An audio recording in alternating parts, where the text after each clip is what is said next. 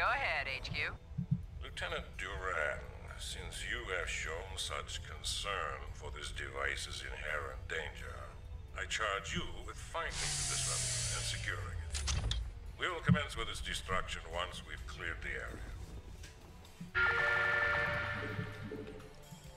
What's up, ladies and gentlemen? Welcome to level 3 of the Terran campaign, and this is one of my favorite missions in the entire campaign.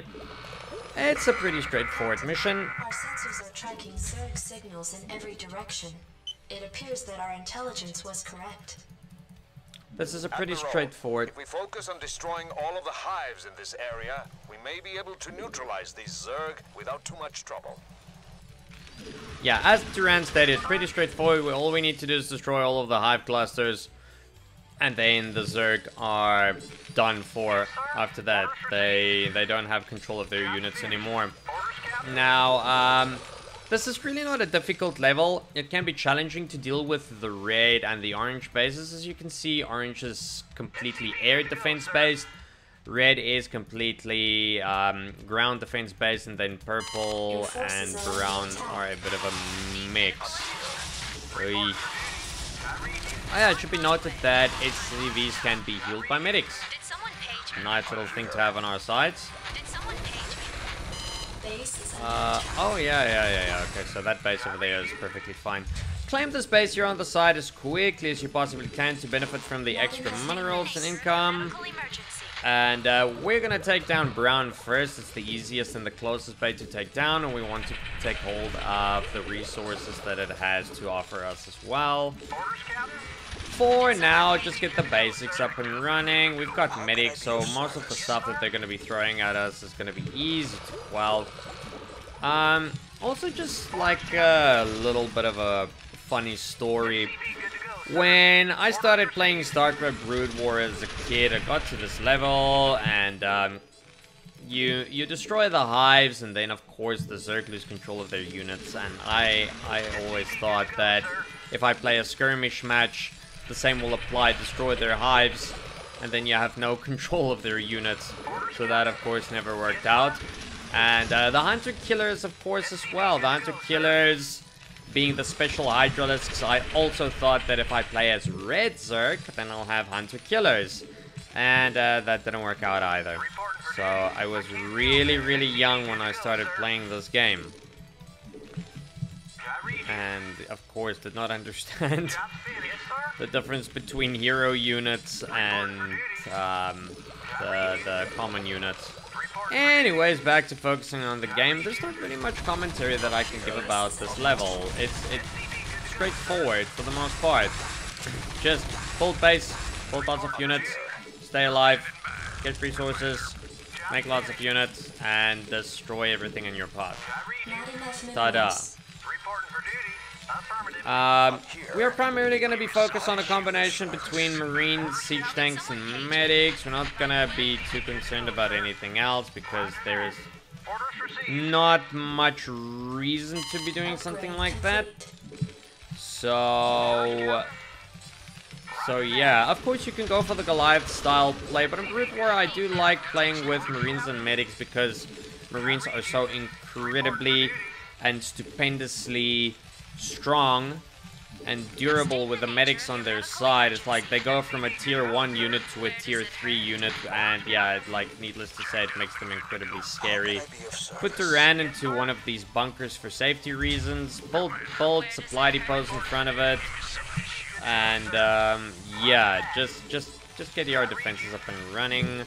You can also, it's a pretty good idea to build a factory right in front.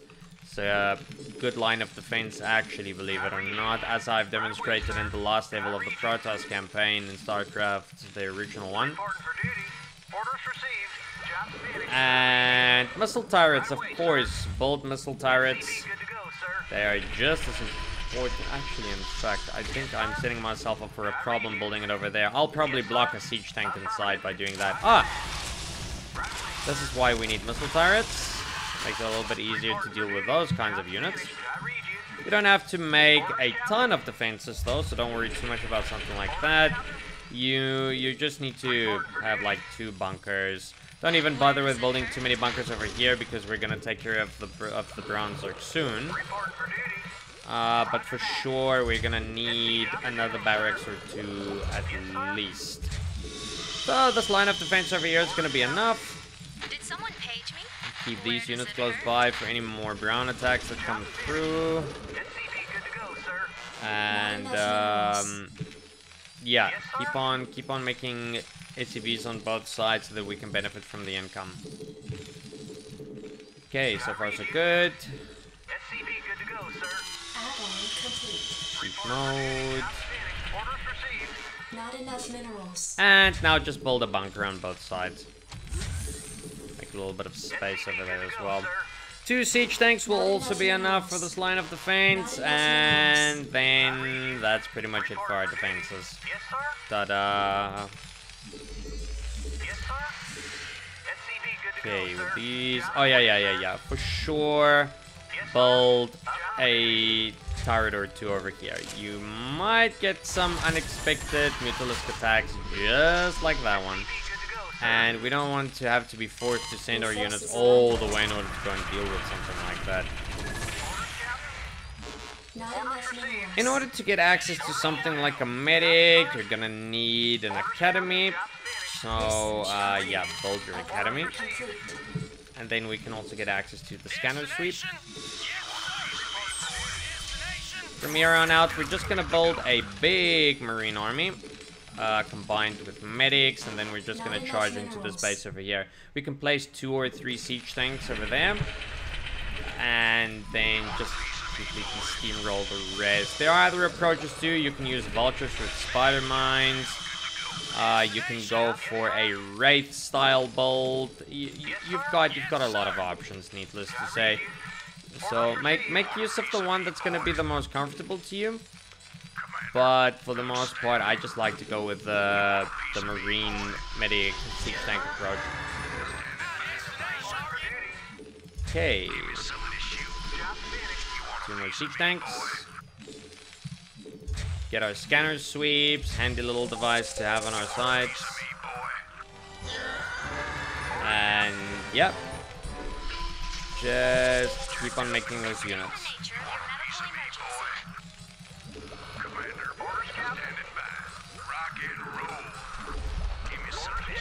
In fact, build a starport over here so that we can get access to the science facility for extra upgrades. Okay.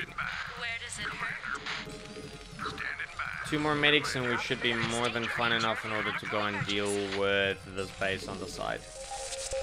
You'll notice that they don't really have upgrades or anything super to worry about.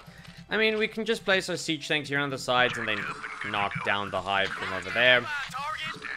So, in fact, we're just gonna use all of our siege tanks and do exactly that. Just wait for the range to finish up. And let's go and kill the Zerg.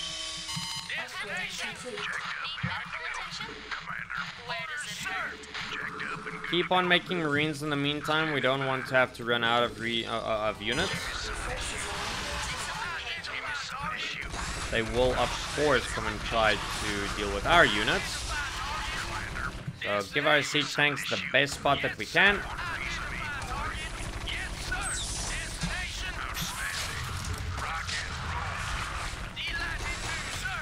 And just literally have them focus fire that hive. That's all they have to worry about.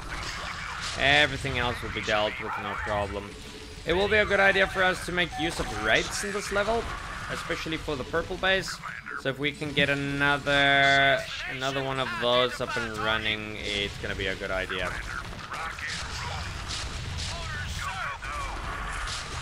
Really?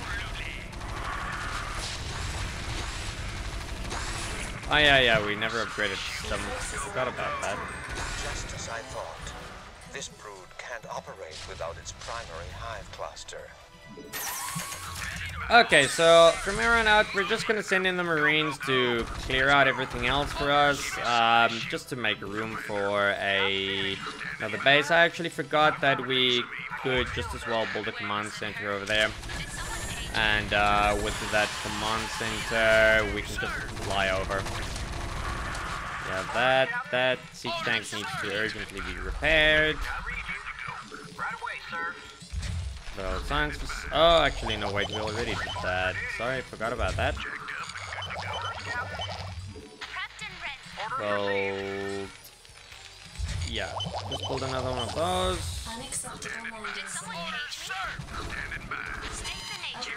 Okay, so while they are busy playing and having fun, we are gonna start moving forward.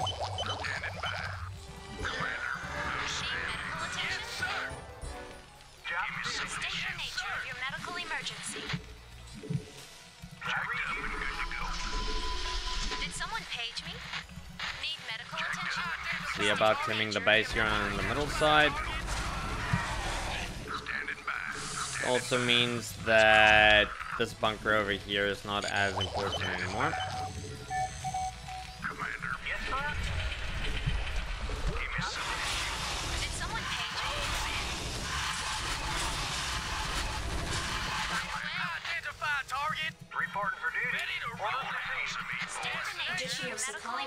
Okay.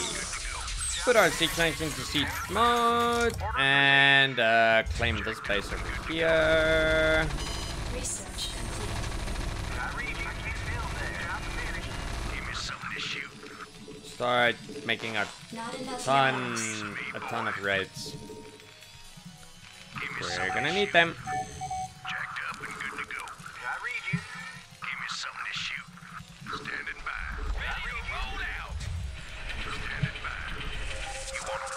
Okay, so get a good view of what is going on over here so that we can see where's the best location for us. We're gonna need to get our siege tanks in right over here, and the raids are gonna be needed for getting us some vision and helping us deal with their flyer units as well. Okay.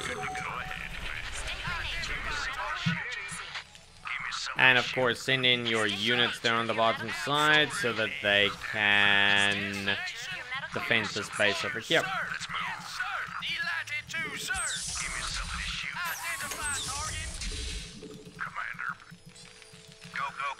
Unfortunately, I have more than enough units. Okay, from here on out, we don't even have to worry about all of that nonsense.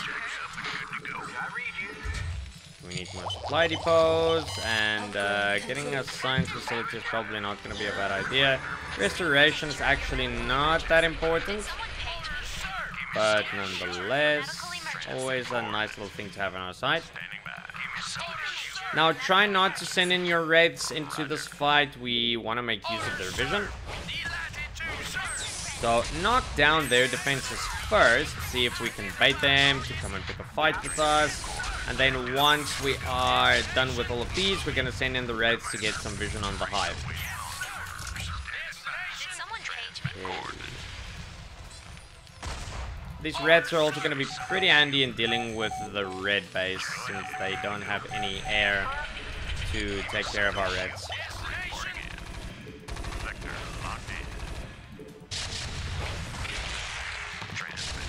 We can get more. I mean, of course, if we had something like what do you call that thing? A science facility. Well, not a science facility, a science vessel.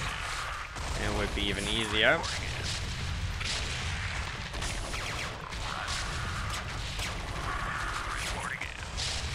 There we go.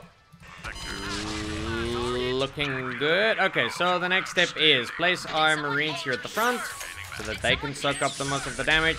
Send in our raids for repair. Whoopsie daisy.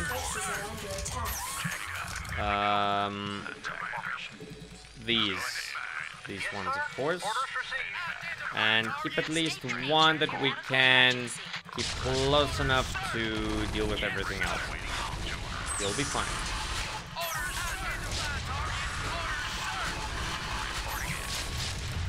Transmit coordinates. I read you. Go ahead, Commander. Give me some of this shoot. Focus fire the hive, of course. Transmit coordinates. Give me some issue. Medical emergency. Standing by. Your forces are under attack. Am I? Oh, okay, yeah, I see what I was missing.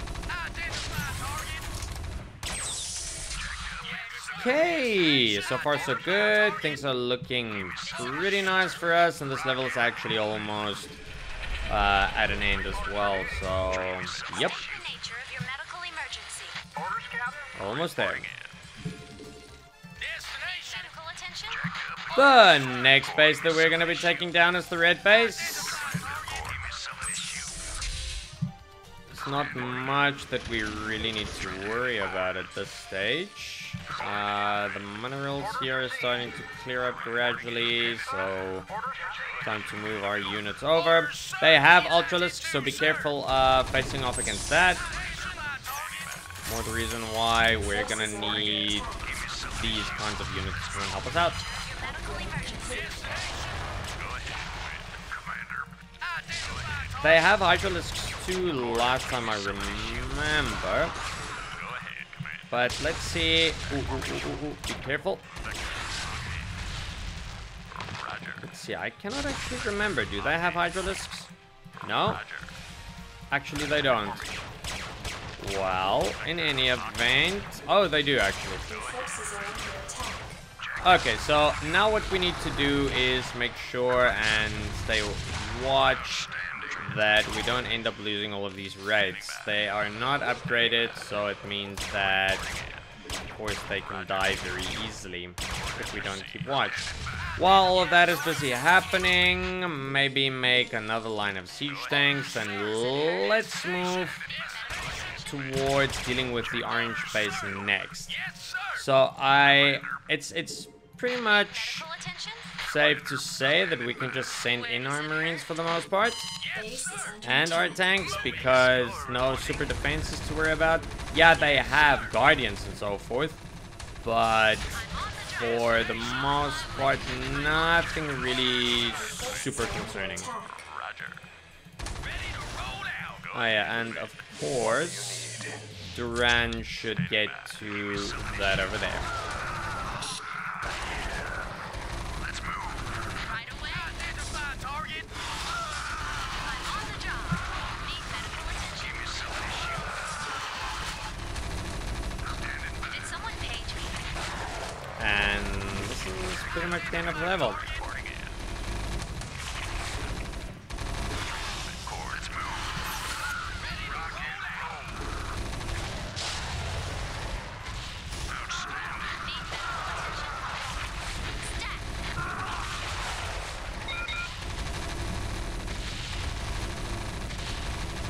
Mission accomplished.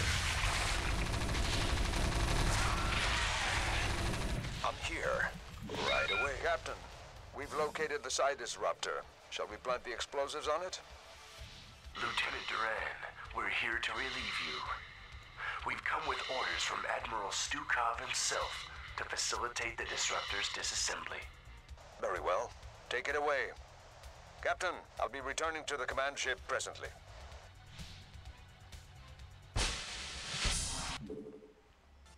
Alright, there we go, ladies and gentlemen. A fun little level, in my opinion, to play. Quick and effective, pretty easy and straightforward. Hope that you learned something new from this tutorial. And, of course, stay tuned for level 4 of the Terran campaign. And with more interesting things to see about what happens in this awesome campaign. So I'll definitely see you next time. Stay tuned.